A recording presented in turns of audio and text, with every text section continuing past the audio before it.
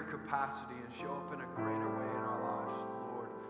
And I ask, Lord God, that as we give, Lord, back to you, that it would honor you, that it would please you, that, Lord, our worship today would be as a pleasing aroma unto you. And I ask these things in your precious name, in Jesus' name. Amen. Worship team, don't go too far. I am going to preach, so you might want to get a little bit comfortable, but you don't have to go too far. I want you to turn your Bibles to Ruth chapter 1. We're going to start in Ruth chapter 1, and I'm going to talk about Naomi and Ruth. I'm going to be a little bit more laid back since it's a little smaller crowd today, and I just sense what God wants to do in a little different way, and so I'll get comfortable with you. And I want to talk about the moments when we want something to happen. We want God to do some great things. In Ruth chapter 1, starting in verse 19, it says this. So the two of them, meaning Ruth and Naomi, and I'll explain to those of you who have no idea who Ruth and Naomi are, I'll explain them to you in just a moment. It says, so the two of them went on until they came to Bethlehem. And when they came to Bethlehem, the whole town was stirred because of them. And the women said, is this Naomi? And she said to them, do not call me Naomi, call me Mara, for the Almighty has dealt very bitterly with me. I went away full, and the Lord has brought me back empty. Why call me Naomi when the Lord has testified against me, and the Almighty has brought calamity upon me? So Naomi returned, and Ruth the Moabite, her daughter-in-law, with her, who returned from the country of Moab. And they came to Bethlehem at the beginning of barley harvest. Now Naomi had a relative of her husband's, a worthy man of the clan of Elimelech, whose name was Boaz. And Ruth the Moabite said to Naomi, let me go to the field and glean among the ears of grain after him in whose sight I shall find favor. And she said to her, go, my daughter. So she set out and went and gleaned in the field after the reapers. And she happened to come to the part of the field belonging to Boaz, who was of the clan of Elimelech. And behold, Boaz came from Bethlehem, and he said to the reapers, the Lord be with you. And they answered, the Lord bless you. Then Boaz said to his young man who was in charge of the reapers, whose young woman is this? And the servant who was in charge of the reapers answered, she is the young Moabite woman who came back with Naomi from the country of Moab. She said, please let me glean and gather among the sheaves after the reapers. So she came, and she has continued from early morning until now, except for a short rest. Then Boaz said to Ruth, now listen, my daughter, do not go to glean in another field or leave this one, but keep close to my young women. Let your eyes be on the field that they are reaping, and go after them. Have I not charged the young men not to touch you? And when you are thirsty, go to the vessels and drink what the young men have drawn. Then she fell on her face, bowing to the ground, and said to him, why have I found favor in your eyes that you should take notice of me, since I am a foreigner? But Boaz answered her, all that you have done for your mother-in-law since the death of your husband has been fully told to me, and how you left your father and mother and your native land and came to a people that you did not know before. The Lord repay you for what you have done, and a full reward be given you by the Lord, the God of Israel, under whose wings you have come to take refuge. Then she said, I have found favor in your eyes, my Lord, for you have comforted me and spoken kindly to your servant, though I am not one of your servants. The book of Ruth is this beautiful story. It's a love story. It's an incredible book of the Bible. It's only 4 chapters long, but it's got a lot in it, a lot that we could teach on, a lot that we can learn from. And a lot of people like it because it's this beautiful redemption story. It's interesting that this is one of the few books in the Bible, maybe the only book in the Bible, that is told from the woman's perspective. And in Ruth is these two women, Naomi and Ruth. In chapter 1, we are introduced to Naomi. Naomi is married. She has 2 sons in the beginning of chapter 1. They lived in Bethlehem, but a famine hits that area, and Naomi's husband decides to move the family to Moab with hopes of a better future. Time goes by, and he and both of his sons eventually die. Naomi's sons had married Moabite women, and one of those women was Ruth. Naomi hears that the Lord has blessed her homeland, Bethlehem, with food, so she leaves Moab to go back home. She tells her daughter-in-laws to stay in Moab so they can remarry and rebuild and make better lives. She blesses them in the name of the Lord, and one stays, but Ruth, the Moabite, will not leave Naomi. Ruth pledges her life to Naomi and to Naomi's God, to the Lord. Naomi's once full life is now empty. Her once hopeful heart is now bitter. She left Bethlehem with her husband and sons with hope. She now returns with Ruth as a poor widow. And Ruth is just as poor as her, and Ruth is a widow as well, and the two don't have anything but each other. But there is something that Ruth has that is going to be key to their comeback. Naomi didn't see it because it wasn't tangible wealth. It wasn't a position of power. What Ruth had was very different from anything that the world would view as a way to succeed. What she had was humility. I believe that whether your 2019 was like Naomi's, whether you came in today and you entered 2020 looking back over 2019, and maybe you looked at it like Naomi did and you're looking at it as a sense of loss, or you're looking at it as a sense of defeat, or you feel like 2019 was more filled with maybe things that were depressing, or you viewed 2019 as great success. You may have looked at 2019 and said it was a great year. It was an amazing year. Some great things happened in 2019. There were promotions. There were privileges that I received. There was opportunities that I was able to take hold of. And it was a great year. 2019 was an amazing year. I came out more ahead than I was the year before. And regardless of how 2019 was, humility is going to be essential for 2020. Humility is essential. We live in a very commercialized society. We live in a society that knows that you just entered a brand new year. You realize that there are so many companies right now that have inventions, they have products that are just waiting in the wings for a certain moment in 2020 when they're going to be released. You know that there are companies like Apple and Chrysler and car dealerships all over, and they have inventions already ready to go, but they're keeping them hidden until the right moment when they're going to release them. And you know when that moment is? It's the moment when they're going to sell to you that the product you currently hold in your pocket or you're driving right now is too old, too slow, come on, and it's become too clunky or junky or whatever. And they're going to sell you on that. And they're going to say, the product we gave you last year, it was good, but it's gotten old. Man, you got to get something new, something fresh for 2020. And once you know it, we got just the thing. Oh, it's slick. It's fast. You're going to like it. It's flashy. And then they're going to present it to you, and they're going to make these commercials, and they're going to make, and what's going to happen is you're going to need that new thing. You're going to need that upgrade. It's no longer going to be a want. It's going to be a need. I'm going to need this. I need this. It's true. My old phone is too slow. I can't. It doesn't have enough data for me to make a phone call, send a text, or FaceTime. It doesn't have enough for me to get on Facebook, because after all, isn't that truly what our phones are used for?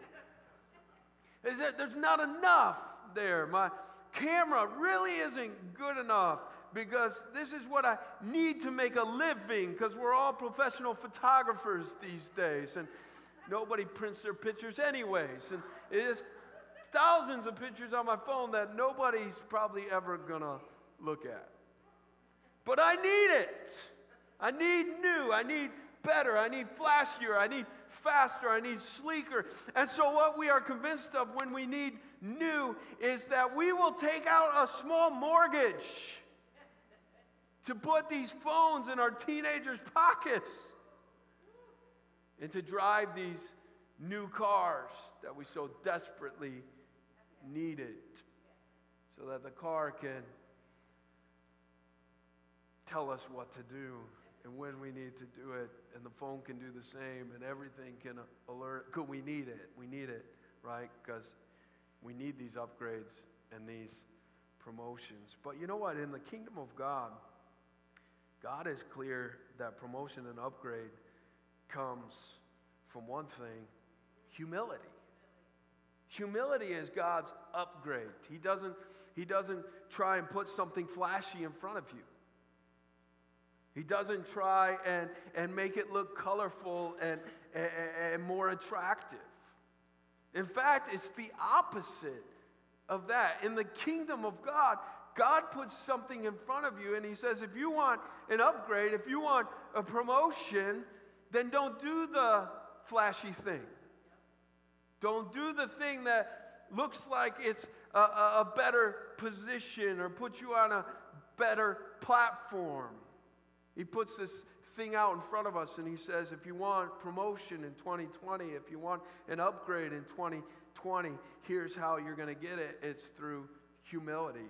Matthew 23:12 says, whoever exalts himself will be humbled, and whoever humbles himself will be exalted. Matthew 18:3-4 says, truly I say to you, unless you turn and become like children, you will never enter the kingdom of heaven. Whoever humbles himself like this child is the greatest in the kingdom of heaven. Proverbs 22:4 says, the reward for humility and fear of the Lord is riches and honor and life. Like so many things in the kingdom of heaven, they are achieved the opposite of the world. The natural human inclination to achieve success or promotion or upgrades or victory or a comeback from 2019 is to think that I need, in order to get that, in order to be there, I'm going to need to achieve power, authority, praise, or position.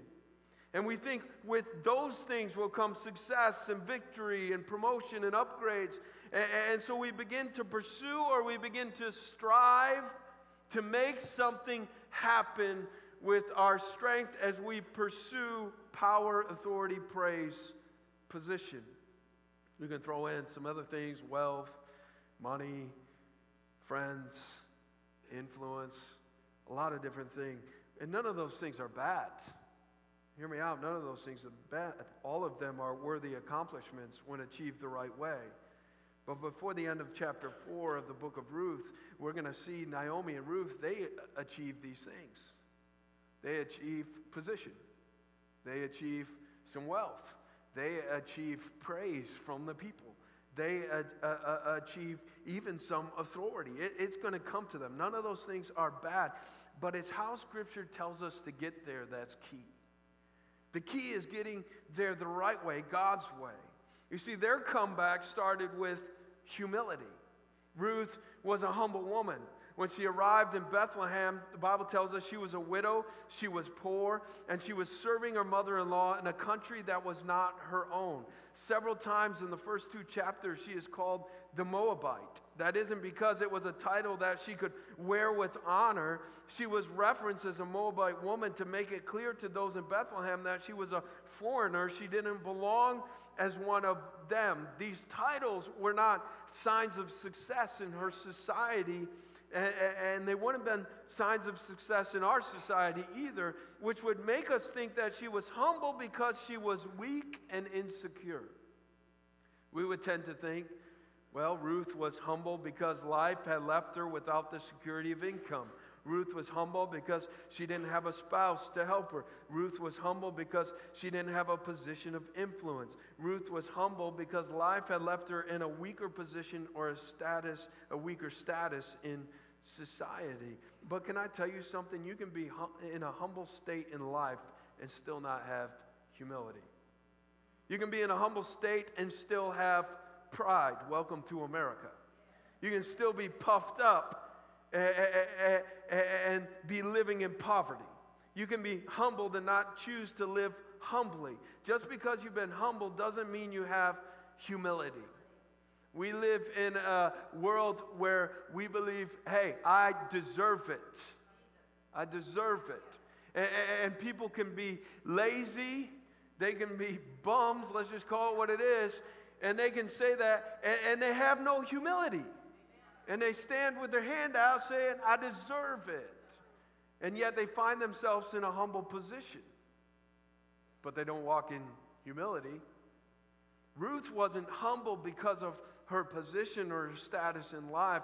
I believe that Ruth walked in humility. She was a person that just simply was humble. She was humble. Matthew 23:12 says, whoever exalts himself will be humbled, and whoever humbles himself will be exalted. Ruth chose to walk in humility. She chose to do it. We know that she chose to stay with her mother-in-law. She chose to go to the fields and work. She chose to do those things because she was humble, not because life had put her in that situation. She chose to stay in Bethlehem, even though it would mean that she would be a foreigner who would have to work as a poor person to survive. She did it to serve Naomi, which shows me the first thing about being a person of humility. People with humility have an honest perspective of who they really are. According to the dictionary, humility is an honest or low view of one's own importance. If I'm honest, it's hard to even share that definition in our culture and society today. We want people to view themselves from the perspective that they are worthy, great, better than they think, right? We want people to take this view with hopes that they will raise the bar in their life. We promote people. We lift up people. That's a good thing. It's not a bad thing. We want to encourage others. We want to promote other people. We want to raise the bar in their thinking. We want to inspire others. But when it comes to ourselves, look at what Philippians tells us. Philippians chapter 3. Verse 3 says, do nothing from selfish ambition or conceit, but in humility count others more significant than yourselves.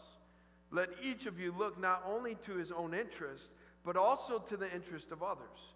Have this mind among yourselves, which is yours in Christ Jesus, who though he was in the form of God, did not count equality with God a thing to be grasped, but emptied himself by taking the form of a servant, being born in the likeness of men, and being found in human form, he humbled himself by becoming obedient to the point of death, even death on the cross. Therefore God has highly exalted him and bestowed on him the name that is above every name, so that at the name of Jesus every knee should bow, in heaven and on earth and under the earth, and every tongue confess that Jesus Christ is Lord, to the glory of God the Father. See, what humility does is it helps us keep the healthy perspective that says, I'm a servant of God, and I'm a servant of others. That's what I am. No matter the position, no matter the power, no matter the praise that I receive or have, I understand my importance, and I have a healthy view of who I really am. Humility says I understand my position under God and my purpose to serve him and others. It says I'm comfortable and content with serving those around me because I understand that I'm a servant of God. Humility says I understand my place in the body. I'm under Jesus and I'm serving others. The key is to remember that apart from Christ, I can do nothing, but that I can do all things through Christ who strengthens me. It's this catch that even though I look at my life and I evaluate my life and I'm humble enough to realize that really without Christ, I'm not good. I'll go as far as to say I'm scum, because I have sin in my life and I'm not worthy, like we sang before, of his love. I haven't deserved it. I haven't earned it. I'm nobody. But because of Christ, I am somebody. Because of what Christ did for me and because of my position as a son of God, I am somebody and I'm worthy of a cause. But I recognize that without Christ, I'm nothing. It's Christ that gives me everything. It's Christ that gives me value. It's Christ that makes me worth it. It's Christ. It's him. And I recognize that. And humility honors that and says, because of Christ, I'm a servant to all. It's humility. It's humility. I'm under Jesus and I'm serving others. Dr. Frank Cranes defines humility as this. It says, it is the wish to be great and the dread of being called great. It is the wish to help and the dread of thanks.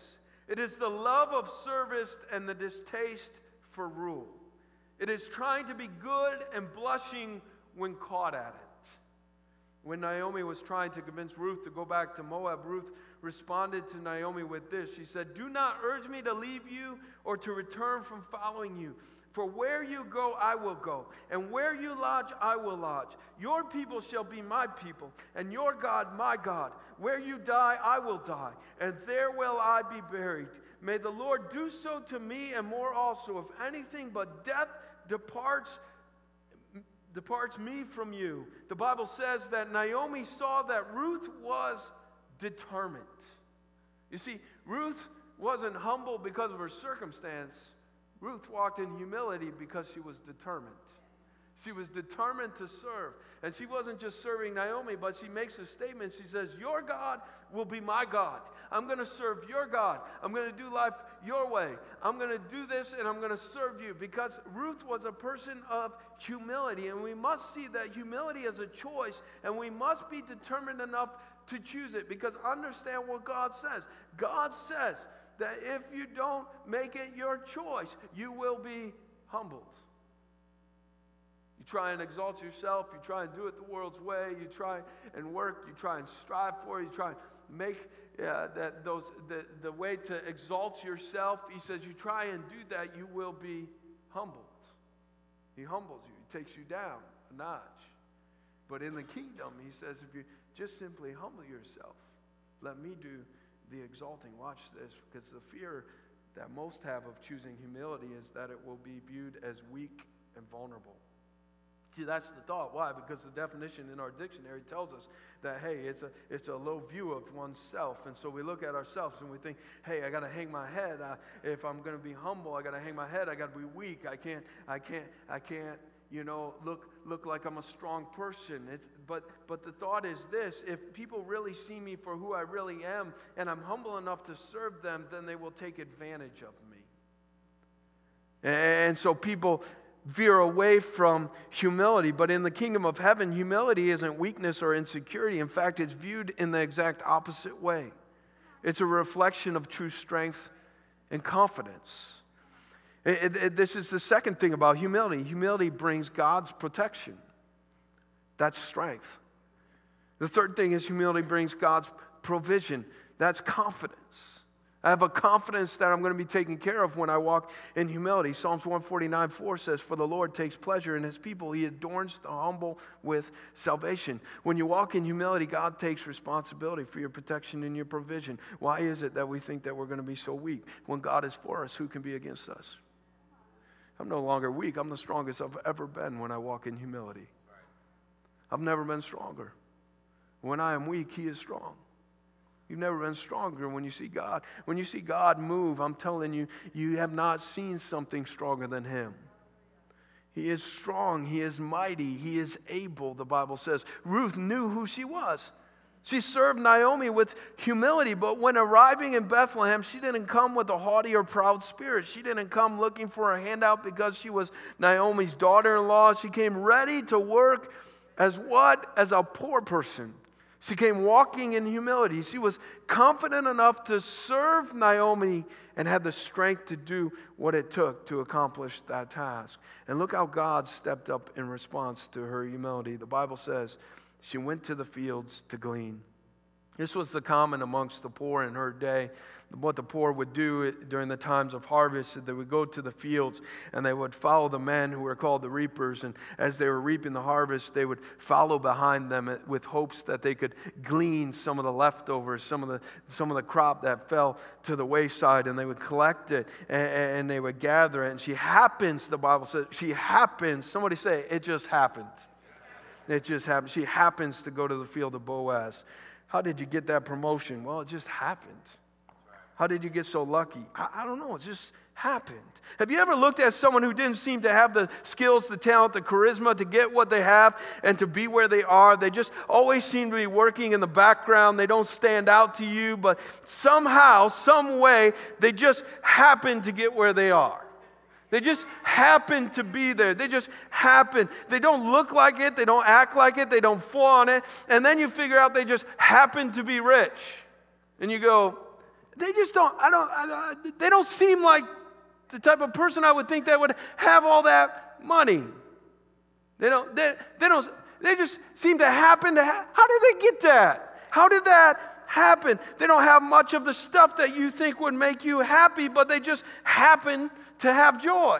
Well, how come they always just seem to be happy? It's just every time I get around that person, they just happen to have joy. They just happen to have peace. They just happen to have a great marriage. They just happen to have great friends. They just happen. It just seems like they always just happen. They don't even seem to strive for it or to work for it or to promote themselves or look for talent. It just seems to happen with them. How come it just happens? It just happens. And she happened to come to the part of the field belonging to Boaz. It's ironic that the author used those words because we all know that God was orchestrating where Ruth would be that day. It didn't just happen.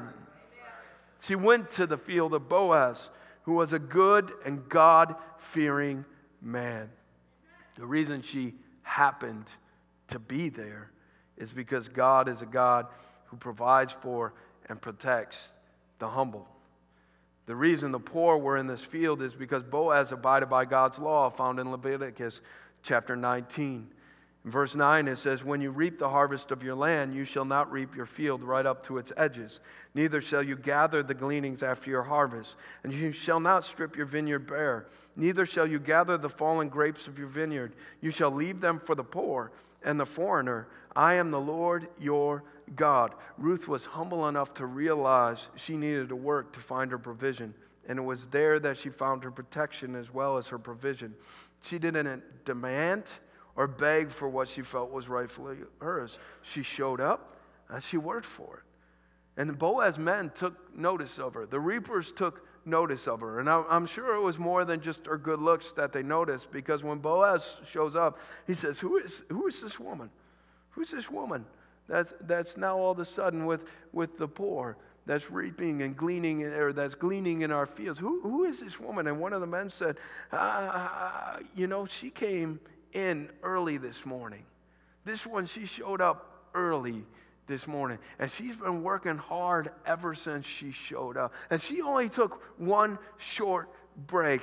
And Boaz sees that foreigner. She's that Moabite woman. She's poor because she's a widow. And she chose to serve Naomi. And that's why she's here, because she came with Naomi. You know, the one who's now a widow, the one who's poor. See, it didn't just happen that Boaz took notice of her. It happened because she showed up. It happened because she was humble servant to Naomi. It happened because she was humble enough not to sleep in, humble enough to work with the poor, humble enough to work hard for very little, humble enough to do her part. Is anybody hearing me? It's happened because she was humble. Sometimes you got to understand that you're not going to get that management position or that promotion unless you're humble enough to start with cleaning the toilets. I didn't start on this platform. I started cleaning toilets, mopping floors, cutting bushes, working any position in the church that they said, hey, we got something for you. And I said, awesome, sign me up. The more I can be there, the better. And it started there. It doesn't stop at the platform either. This morning, 6:30 this morning, I'm texting the guys, seeing if the roads are good, got in my car, drove here, shoveled a few walks, met Dave Murray. He showed up and we did some things. It doesn't stop with the platform. There's things that happen behind the scenes that are necessary for the promotion. They're necessary. Now I will say this. When I was in my youth pastor days and I told people that I was getting what we might call a promotion, the title of lead pastor, you know what my youth pastor friends said? They said, oh, we're sorry that you've been demoted. You know why? Because when you understand the kingdom, you understand that every time you get promoted, the cost of ministry just went up.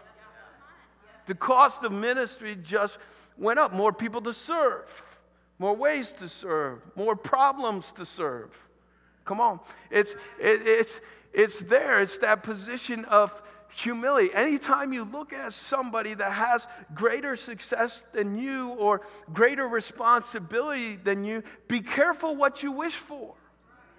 Be careful what you wish for. Young person, you're looking at your parents and you're looking at your older brothers and sisters and you're looking at the 21-year-old and 22-year-old that's on their own and you're thinking, I just cannot wait to get out of high school. I cannot wait to get out of this place where I have to do homework and I have to wake up early and I have this responsibility to take a test and I cannot wait till I'm free.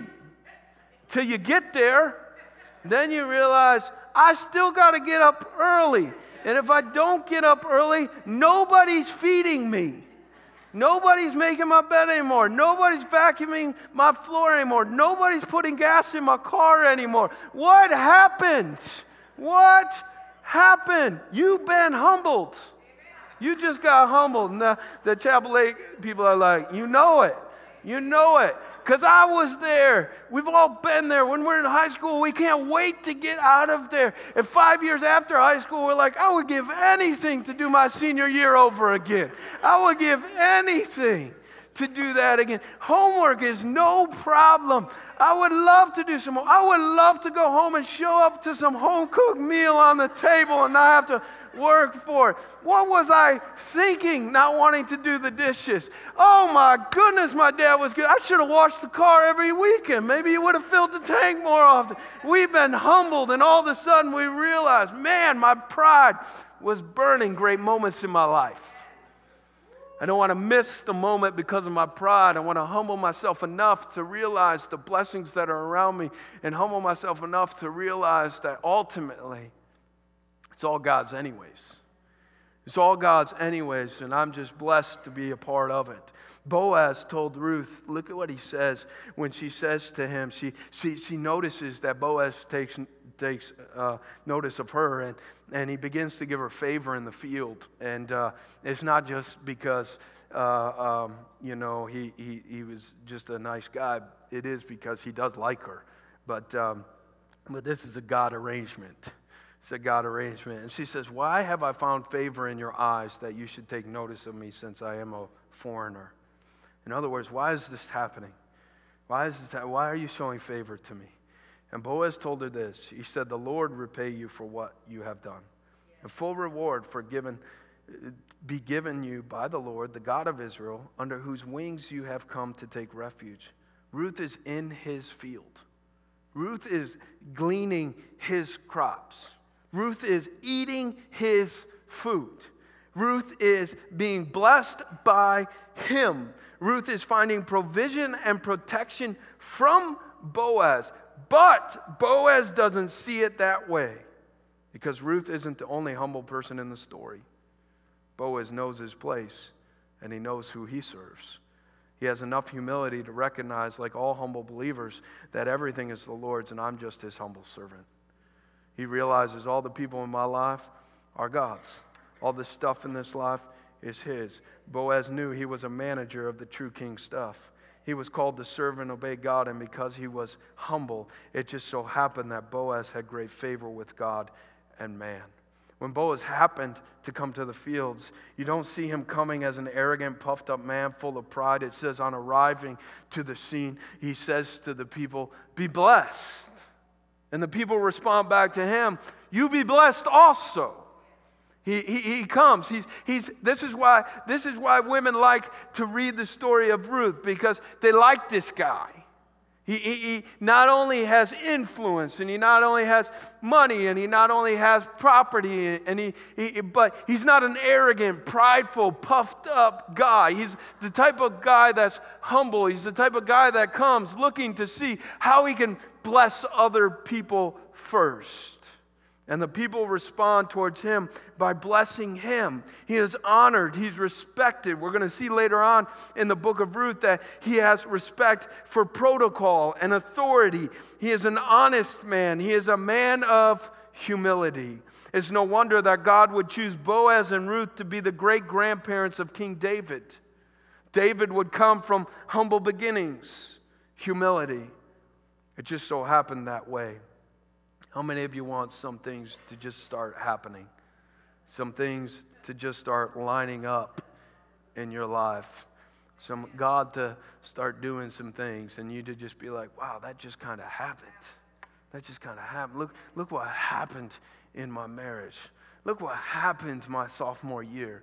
Look what happened in school. Look what happened at work. Look what happened with our finances. Look what happened with our kids. Look what happened with mom and dad. Look what happened. I want to be able to say that at the end of 2020. Look what happened. Look at all these things that happened. Can you believe that happened? I can't believe that happened at work. I wasn't even trying to make that happen. I wasn't even looking for that promotion. It just kind of happened. I want to see things happen in my life. And I think you want to see things happen in your life. And I want to see things happen in our church. And in order to see things happen, we have to understand that we got to walk in humility.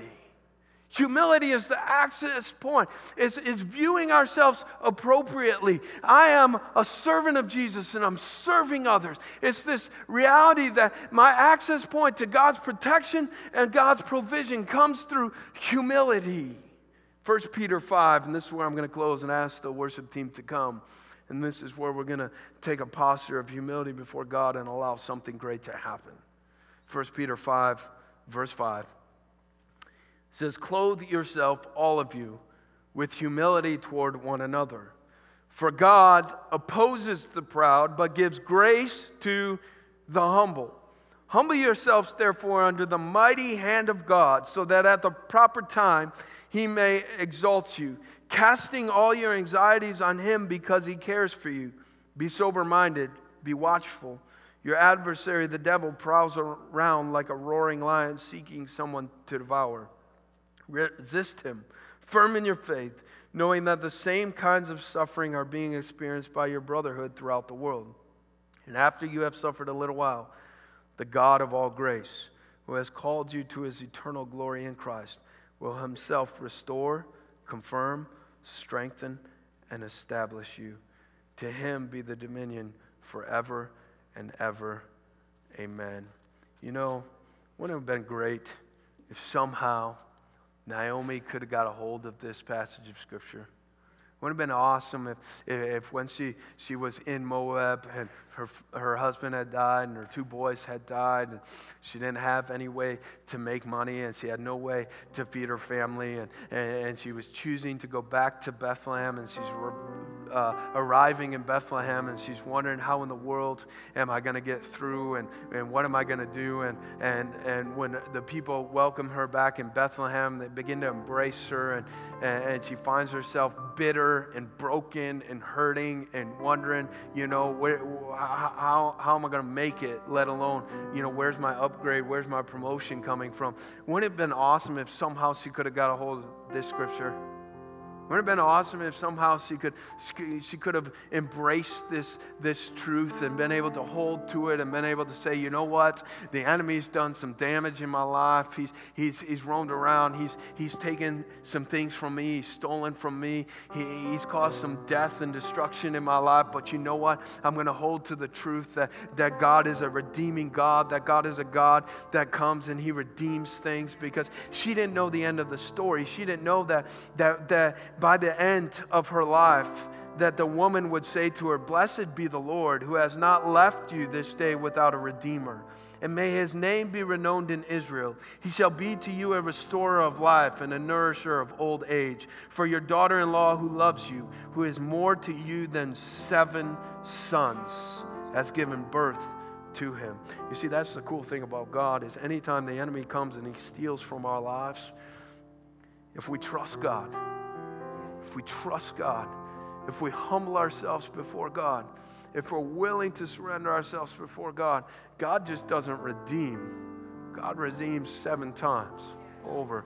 God restores. He brings it back over and over and over again. And we don't always see how it's going to come. You know, in her culture, in her day, the only way she thought that could be redeemed was through a son. In fact, when Naomi was talking to Ruth and her other daughter-in-law and telling them, stay in Moab, she said to them, what hope do you have with me? There is no hope. She says, I'm so old. Do you think that I'm going to somehow find a husband in my old age and somehow I'm going to have a son? And are you really going to wait for that son to grow up so you can marry him? He is our only hope. The boy is our only hope. And what she didn't know is that there was going to be somebody in her life, and it wasn't going to be a man. It was going to be a woman who would humble herself, who would say, I'm poor, I'm a foreigner, but I will humble myself and act as a servant. And when she humbled herself,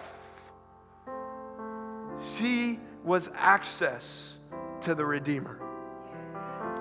You know, that's the thing about God. You want God to move, you can strive and you can push and you can try and prove God that you're worthy of it, or you can just humble yourself before Him. And when you humble yourself before God, He is your Redeemer. He does come. That's how you take shelter under His wings. That's how you find that strength, that provision, that protection. It's how you discover the plan and the purpose that He has for your life. It's how He begins to exalt you. He begins to lift you out of that place. That's what Jesus does. He is the Redeemer. Boaz is a picture of Jesus. It's a picture of Jesus. And I hope today that you will discover humility. I hope today that we can posture ourselves before Jesus before we close this service in such a way that allows God to allow something to happen. You know, I want something great to happen in your life. I want maybe that healing that you've been wanting. Maybe it's a healing of emotions or heart, or maybe it's a battle that you've been going through. Maybe it's just looking for that next thing that God has for you. Maybe it's been a great year and you're looking at the year ahead, and the temptation is to just, you know, enjoy the victories from last year and to just kind of, you know, put the badge on and say, look what I did last year. This was great. This was amazing. Can I tell you something? The moment people do that and they just begin to, you know, be proud of their successes from the year before, the moment that they do that is usually the beginning of the slide. You know what I'm talking about? It's a slide. It's like, man, next thing you know, they're not saying, wow, look what I did last year. They're saying, what happened? In a negative way. What happened? What happened? Things were going so good. What happened? What happened?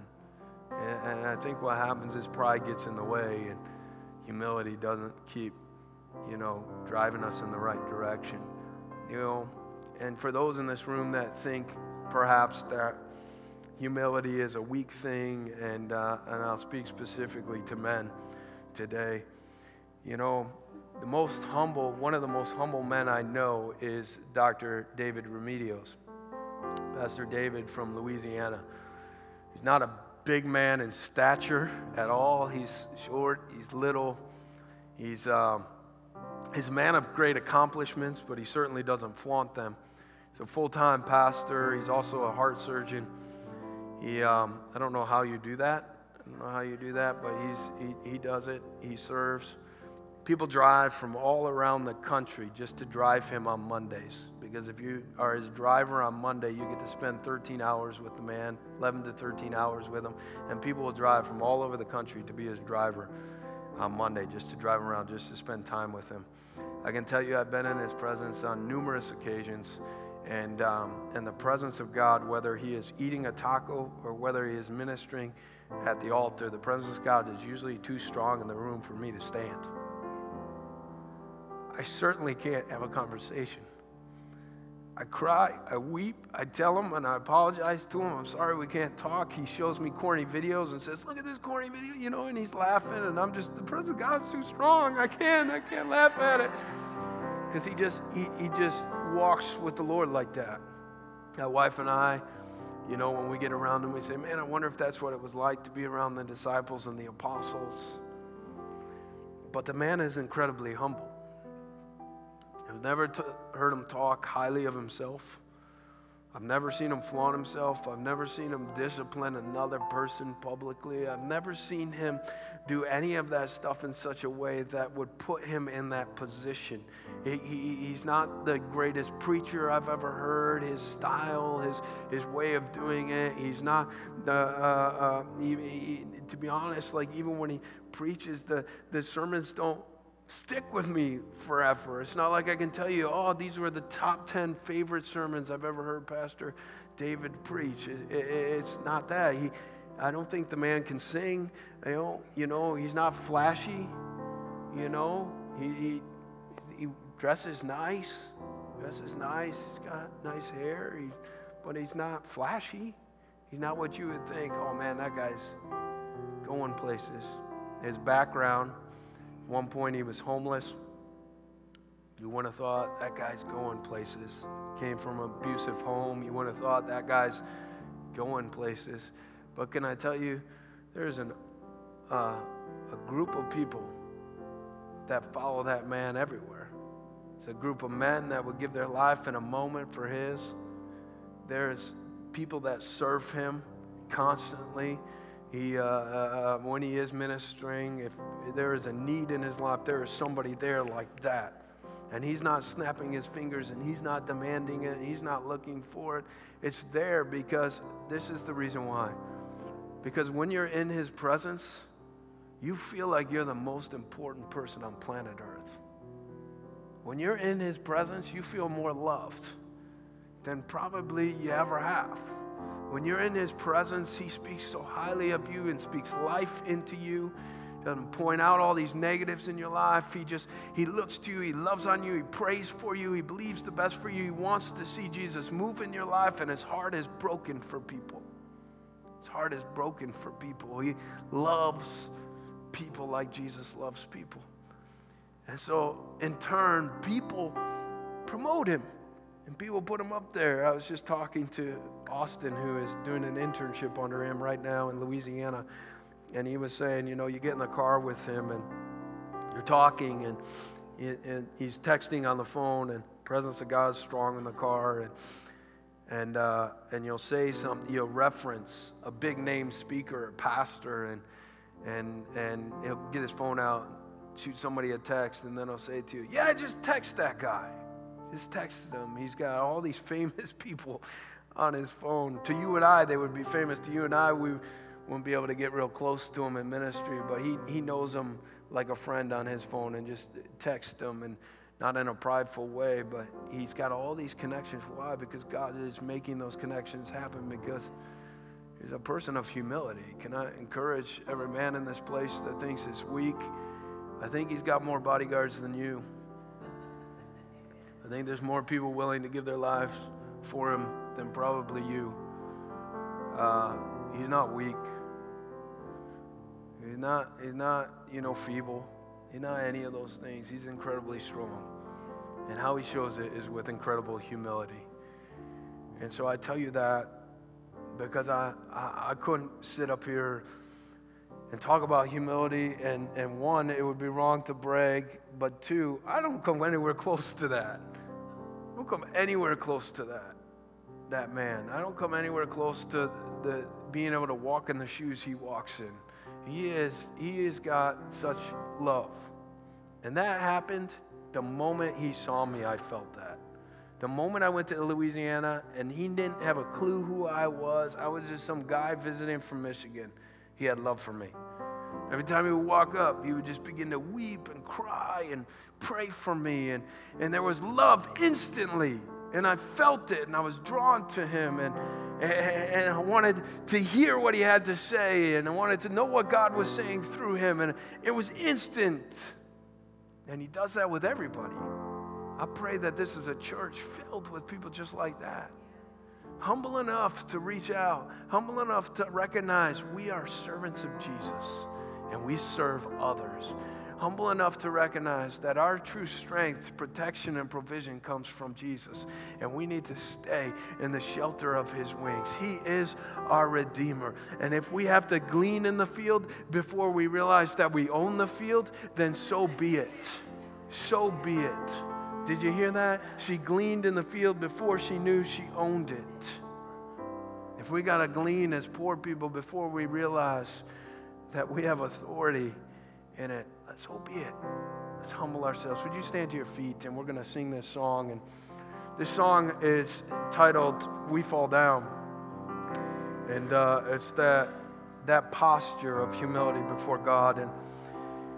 And we've already taken up the tithes and the offerings. It's a few minutes before 12. We're going to sing this song. We're going to allow God to let something happen in this place. There's not going to be necessarily a formal dismissal. I would ask before you take off that you at least wait for the song to be sung a few times. But we're just going to let God do something.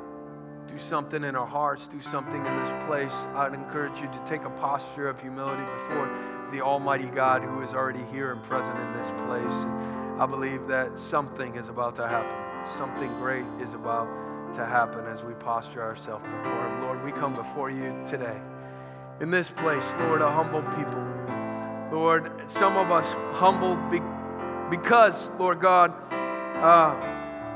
all of us, because, Lord, we realize that you are greater than us, you are bigger than us, you are God, and we are just your servants. And Lord, we come before you as a humble people because, Lord, we realize today that there are many things in our lives that have been wrong, things that you call sin. And Lord, those things, sin, make us unworthy to be called sons and daughters of God. They make us unworthy to deserve your love. And Lord, we come humbly before you today because you loved us so much that you made a way for us. That, Lord, you came because you loved us so much. So we're humbled, Lord God, as we realize how much you love us and how much you care for us and that you are our Redeemer and that you show up and you want to bless us, Lord God. And Lord, I pray today that as we sing this song, Lord, that we would take a posture, most importantly in our hearts, but maybe even physically, Lord, we would take a posture of humility before you and say, Lord, you are God, I'm not. Your ways are higher than my ways. I may not understand them, but Lord God, today I trust you. Today I bow before you. Today I humble myself before you. And Lord, I ask, Lord God, that as we humble ourselves before you, that, Lord, things would begin to happen. Things will begin to line up in our lives as we humble ourselves before you as your servants, Lord, serving other people, Lord. Would great things begin to line up in our lives, Lord God, that we would begin to see the Redeemer at work.